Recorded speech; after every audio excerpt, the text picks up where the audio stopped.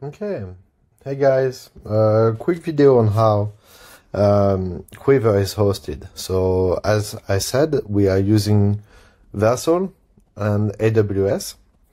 So the first thing is the front end. So the front end is using Vercel. So when you go to quiver.app, the thing is it's on our hosted on Vercel. So what Vercel is, it's something that allows you to host the website. It's very simple to put in place. I just, for example, set up. If we go, for example, here into Git, so I've connected it to my GitHub account, and I'm saying, well, just watch the main branch, and it's going to deploy the website. Also said that the website is located in the front end here. But so what it does, it watches every deployment, every new code, and it deploys the website. So this is the first thing, is the front end. So everything from here is deployed using Vercel. The second one, the backend. What happens is the backend is using Python with FastAPI. So FastAPI is this thing here. So it's we create an API, and so what we do is that every deployment, every new code deploys a new FastAPI, so in a preview environment on ECS. So, for example, this is Amazon, and so here I have one replica for Quivr preview and 3 replicas for Quivr backend. So this is the production environment. And so, for example, if we look at the production environment, you can see that, so this is a service. So Fargate is a managed Kubernetes kind of thing. But here I have 3 replicas running. So it's called task. And if you look here, each task has half a CPU and 1 GB of memory. And how it works is that every new code that is merged into the main branch creates a new revision. And so it's going to deploy, for example, if I do that here, first new deployment.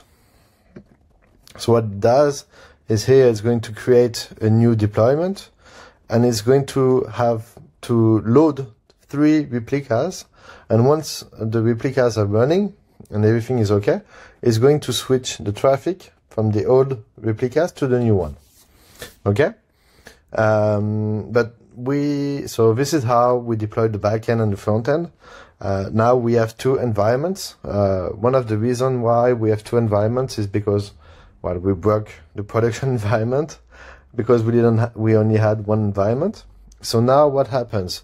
If we merge into the main branch, it's going to trigger a deployment in the preview environment. So it's going to deploy the front end in a preview environment and the backend. So as you saw on AWS, here we have, so here you see we have 3 tasks running and 3 tasks pending, and so it's going to switch soon. So here if we look at Quivr, we have the preview environment. And the preview environment is only has 1 replica. It's just for us, for testing purposes.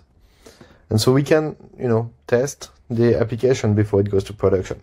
We also implemented some automatic testing using Vitest, which is, just a unit test framework for the front end. We still need to implement it on the back end, but this is for the front end. And so when we want to deploy to production, so to change quiver.app, what we do is I just create a new release, and it's going to create a new deployment. So for example, this one, it was with this code. So let me see. Do I have... no. So this is on main 3 hours ago. Yeah, so here you see I've deployed to Amazon ECS, and I've deployed, so this is the backend deployment, and this is the front-end deployment. So production. So now we're in production with the v0.0.19. And yeah, so now it's automated. We don't have to do anything. We merge into the main branch. It creates a preview environment. The URL can be found. So if we look, we go to Quivr, we can here, you see there's a preview environment. So if I go to this URL, I can create an account, and yeah, so this is normal because, yeah. So here I can just log in and use the preview environment, and we are all good. So yeah, let me show you. Yeah, so here I'm using the preview environment, so you see it's not Quivr app.app, and it's working. So this is very important for us to have, automation, because it allows us to test the application before we release everything. One of the reasons is because right now you have 3,000 users on the platform, and we don't want to break anything anymore.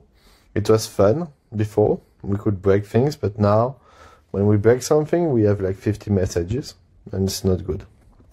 So hope you guys enjoyed the video, and I'll see you later.